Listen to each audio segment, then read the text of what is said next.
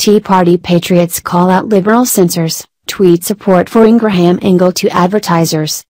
The Tea Party Patriots Citizens Fund is hitting back at what it calls the bullying tactics of the left by calling for advertisers to pull their support for the Ingraham Angle, the Fox News program hosted by popular conservative commentator Laura Ingraham.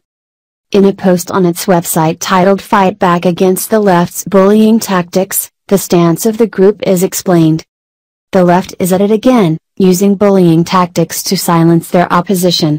This time they are attacking Laura Ingraham's sponsors for her show on Fox News, The Ingraham Angle.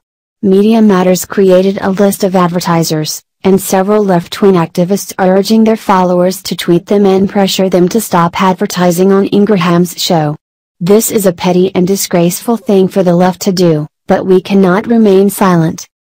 We have created a list of advertisers as well, and we need to send them a message loud and clear that we are conservative Americans, we have a point of view, and we're tired of the left using bullying tactics to try to silence the programming that we watch or the viewpoints that we hold.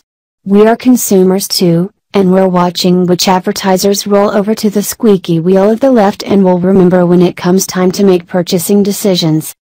The website provides a list of all of the Ingraham Angle advertisers and provides 2 sample tweets people can use to express their support for the program on Twitter. At business notice to all corp adepts/agencies, I'm a conservative American, I have a point of view, I'm sick, tired of core being bullied into pulling sponsorships, ads from programming that I watch by PPL who disagree with me. At Ingraham Angle #conservative consumer. At business I'm a consumer too.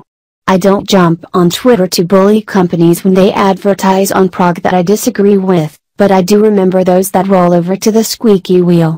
That weighs into where I decide to spend my money. At Ingraham Angle #conservative consumer.